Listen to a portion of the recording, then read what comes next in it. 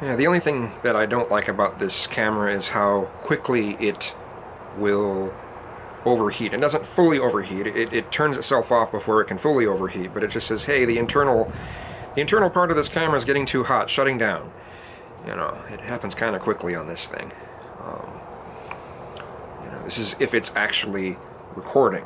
If it's just displaying an image, it can stay on for a long time, but if it's actually recording, yeah, it gets hot pretty quick. Anyway, I'm starting to feel a little bit better. I'm quite happy about that. I think just getting it out there of some of what I was going through really helped me. Something I was thinking about, though, is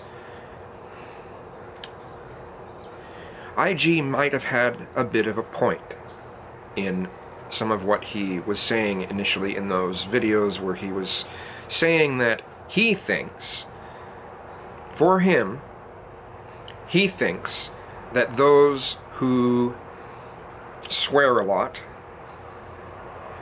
are unintelligent or uneducated. And from his perspective, that may be true, though it's a completely different experience than I've had. But I have different types of conversations with people than he does.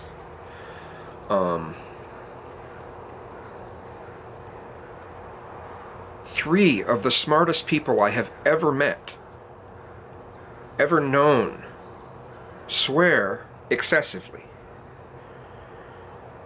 And they don't necessarily word things in an educated sounding way. I don't associate one's use of language with how smart they are. I know for a fact that it's not actually a measure of that. Unless we're talking about a linguist, if I have that word right. You know, someone who their entire thing is the study of language, and they could, you know, tell you just about everything about language, just about any language, you know, that's, you know, that definitely takes some education, and for someone to retain that much information about those things, it would take quite a bit of intelligence. And to be able to do things with that information that they have. Now, there are people that can memorize things and then not do hardly anything with what they've memorized other than rant it off almost exactly the same way that it was given to them. They don't process it and turn it into something that's really usable. And there's lots of people like that. In fact, you find that a lot with some of the gender studies stuff, you know? You find this in a number of studies where people don't really take those things they've learned and apply them to other things. Where I'm going with this, though, is we all profile. And profiling, the main component of profiling, is prejudice. We prejudge. We all do it. We'd like to think that we don't do it, but we do. No matter how much we try to claim that we don't, we do. And it is part of our survival instincts. I mean, if we didn't do that, we probably wouldn't have lasted this long, you know? We don't have the limbs, we don't have the physicality that would have allowed us to survive unless we were able to see something and go, oh, this is similar to what this was, and this is similar to what this was. This might act like this. You know, even just traffic. There could be someone that's driving a certain way. They're not necessarily, you know, staying in this spot that's an opening between, you know, two cars, you know, in front and back of each other.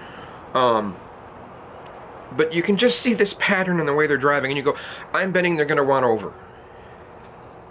So you drive in this way so they'll be able to pass you, and bam, they go in front of you. You know, they go into the lane in front of you.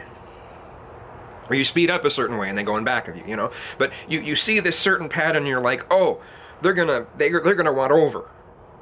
Even though they never signal, they never, you know, but you just have this hunch. You can see this pattern. You know. Should we judge ourselves because we saw that pattern and, you know, or do we just know that, hey, this is part of our survival instincts? It's also, it can be used to be courteous. That's another side of this thing too, you know, if a lot of these social justice warriors actually want people to be prejudiced. Positively prejudiced. They want people to see that someone matches a certain demographic. They want us to profile people and then treat them more positively based on the way that we profiled them. Treat them with more respect because of the way we profiled them. And that's kind of interesting. And it's actually part of prejudice. But yeah, I mean, we all profile. And for us to judge ourselves negatively because we do this seems odd.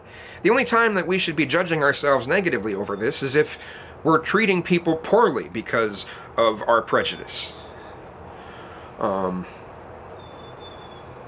know, you see some middle-aged woman who has this, they have this certain way that they wear their hair, a certain color type, certain outfits, certain makeup styles, and you go, that's a fundamentalist Christian woman. You know right away it's a fundamentalist Christian woman, and maybe there's a 0.01 chance that you might be wrong, you know, and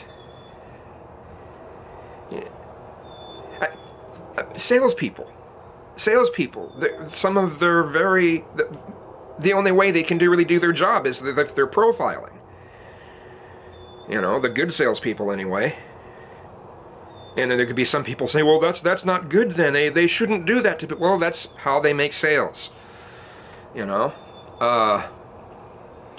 But there are certain demographics that we're told we are not allowed to do that ever, ever, ever, ever, ever. I should say one demographic. And that is the... It's not a skin color thing, I mentioned it earlier in one of the other videos about the racist dress codes. You know, the thing that's trying to address, we are not allowed to profile. We are not allowed to prejudge. We can prejudge all these other things, but that, we're not allowed to prejudge it.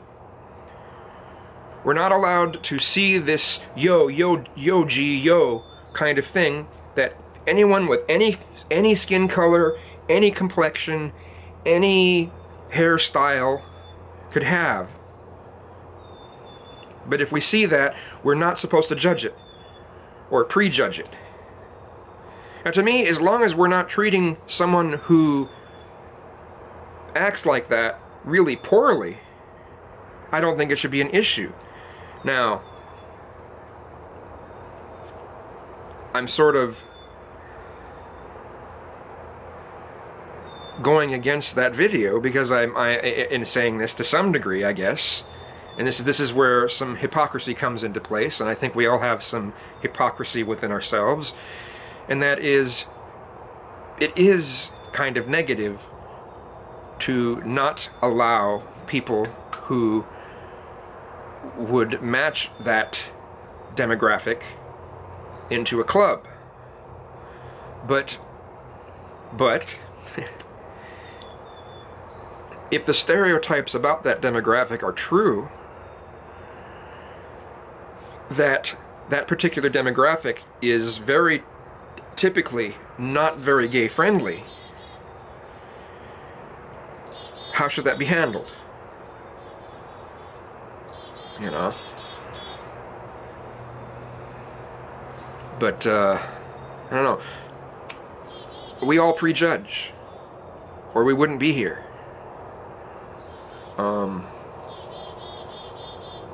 if I see a Muslim man dressed in full garb, you know, I'm going to assume that I shouldn't say or do anything that might lead them on to thinking that I'm gay.